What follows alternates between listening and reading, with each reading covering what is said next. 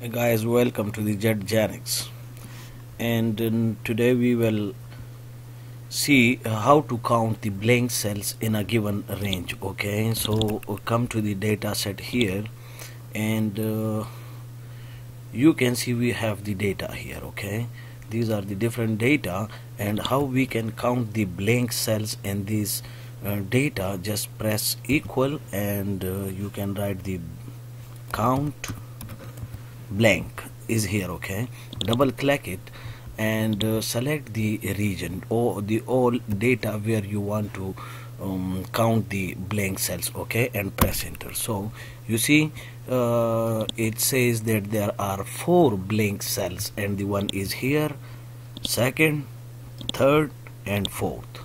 Okay, so this is very easy how you can find the blank cells, or sorry, you can't find, but you count the blank cells in a given range of data. Okay, I think it's very easy and it's very helpful. So please, if you understood it and if you like, please share with your friends and subscribe to our channel. Okay guys, thank you, bye bye.